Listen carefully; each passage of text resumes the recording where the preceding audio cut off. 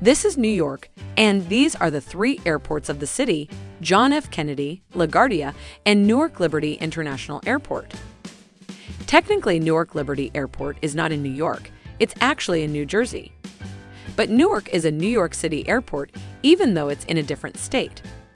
And it's about the same distance from Manhattan as JFK, so it's easy to assume that flying into Newark is the same as flying into JFK. Newark Liberty International Airport opened as Newark Metropolitan Airport in 1928. It was built to be the first airport serving New York and was the busiest commercial airport in the world in the pre-war years. 1 year later, LaGuardia Airport opened in 1929, about 6 miles from Manhattan. At this time, it was a private airfield built at the site of a former amusement park close to the city. It became a commercial airport in 1939 with its location close to the city, cited as a prime reason at the time. After that, JFK opened in 1948 as New York International Airport.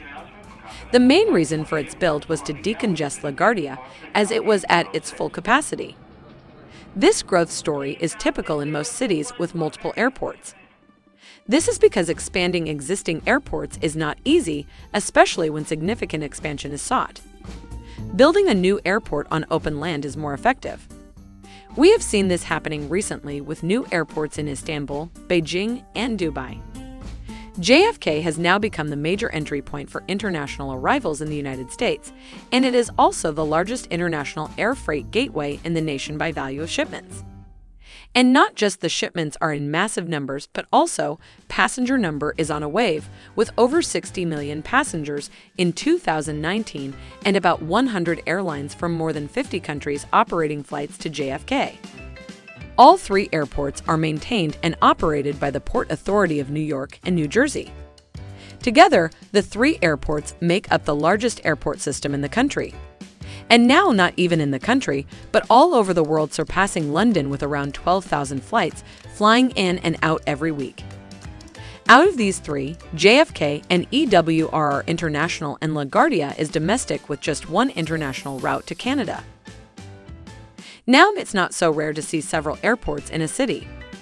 London, Tokyo, and Dallas all have more than one airport, but what's pretty rare is two international airports in the same city. Other cities have mostly two airports, out of which one is international and the other is domestic, but two international and one domestic is pretty rare, especially in America. So why just they didn't build a single big airport, and why even three airports are unable to handle the passengers?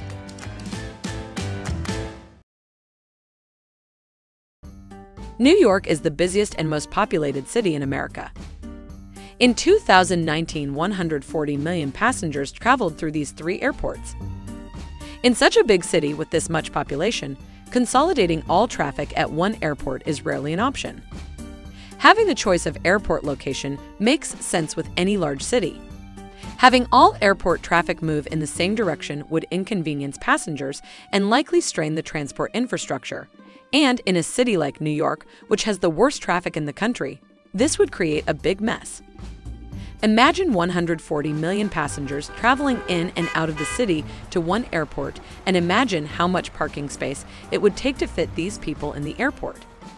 By three different airports, the massive number of passengers is distributed and nobody has to worry about traffic.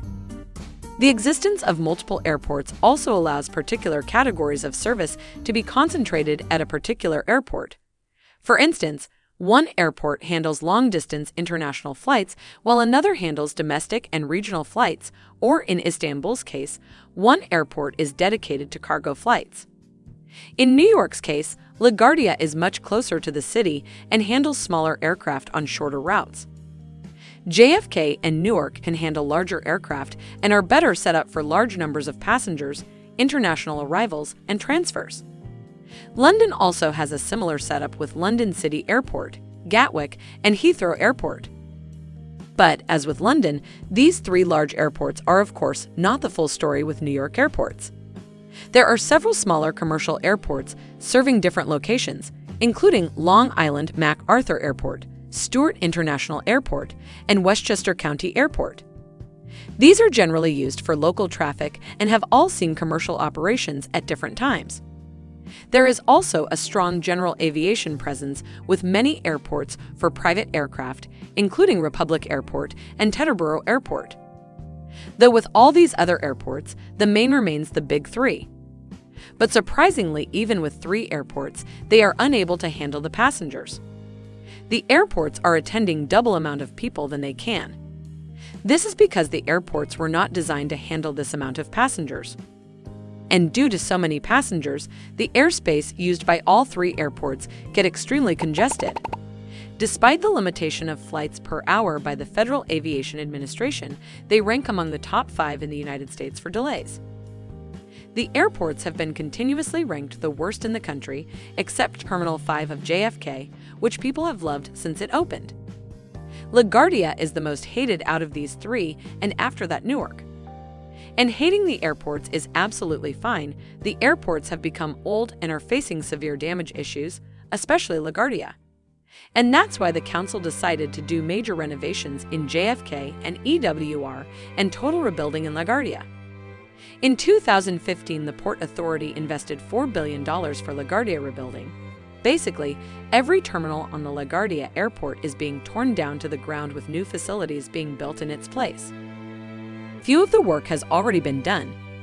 In mid-2021, LaGuardia opened the new Terminal C in place of the old with new facilities and a beautiful art program in partnership with the Queen's Museum. And the same is going on with other airports. Just in few years, you'll see the all-new New York airports with world-class facilities.